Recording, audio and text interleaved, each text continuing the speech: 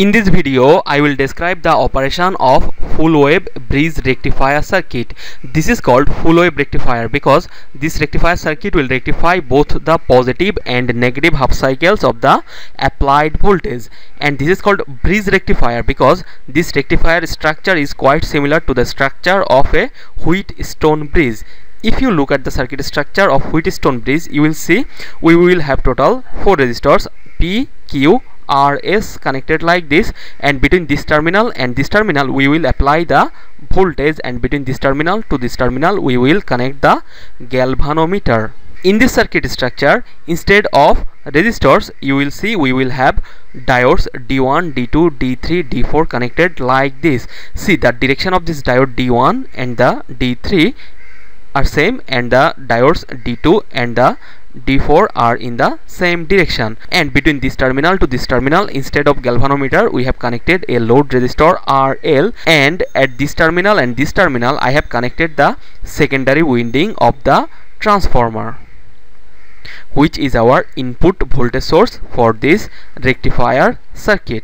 In this circuit we are using a step down transformer, therefore the number of turns in the primary winding, which we will express as NP, must be greater than the number of turns in the secondary. See, I have shown the number of turns in the primary section is greater than the number of turns in the secondary winding. Here at the input terminals of this primary side of the transformer, we are applying a time varying or alternating sinusoidal voltage whose maximum value will be 230 volt and frequency of the signal will be 50 Hz. This alternating voltage will get lowered at the secondary side of the transformer. Let's say this is our secondary voltage. The maximum value of this secondary voltage is Vm, therefore negative maximum will be minus Vm. See, that secondary voltage will be applied across this terminal and this terminal, therefore I will denote that voltage or secondary voltage as Vi, or input voltage for this rectifier. Secondary voltage will be applied between this terminal and this terminal. Let's say this is our A terminal and this is our B terminal, and you will see I will take the output voltage across this load resistor.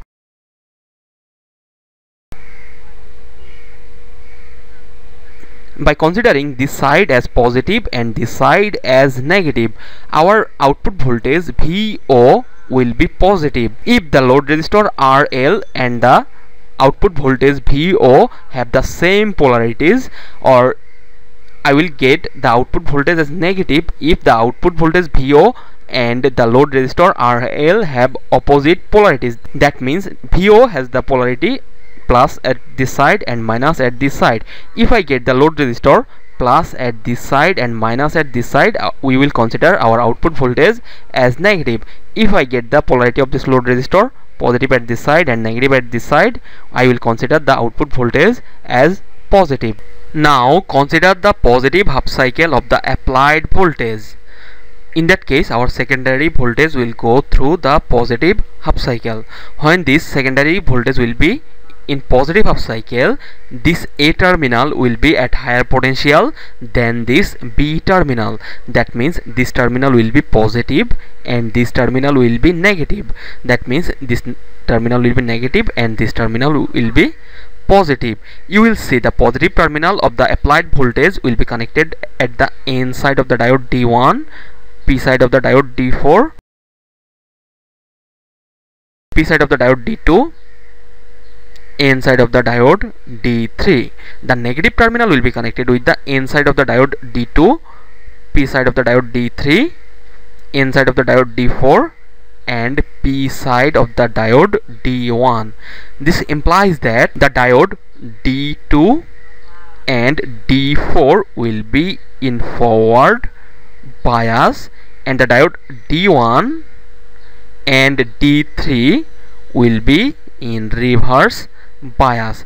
If I consider this diode as an ideal diode, I will replace that diode D2 and D4 with a short circuit and D1 and D3 with open circuit. See, I have replaced the diode D4 and D2 with short circuit, and I have replaced the diode D1 and the diode D3 with open circuit.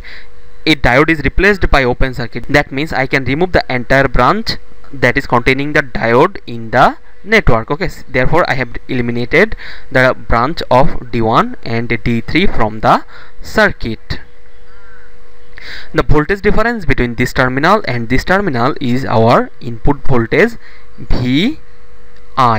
Now see, our output current or load current will flow in this direction because this terminal is positive and this terminal is negative. So our load current will follow this path from this A terminal to B terminal. That means this side of this load resistor RL will be positive and this side of the load resistor RL will be negative. As VO and RL have the same polarities, therefore our output voltage will be positive. Okay, now I will calculate output voltage by applying KVL in this loop. If I apply KVL, you will see from this terminal to this terminal I will encounter our secondary voltage or input voltage. Its negative terminal first, positive terminal later, therefore its voltage will be positive. After that, from this point to this point I will encounter this load resistor and its positive terminal first, negative terminal later, therefore its voltage will be negative, minus VO. So our output voltage VO will be equal to Vi. This implies that our output voltage will follow the same wave shape of our input voltage.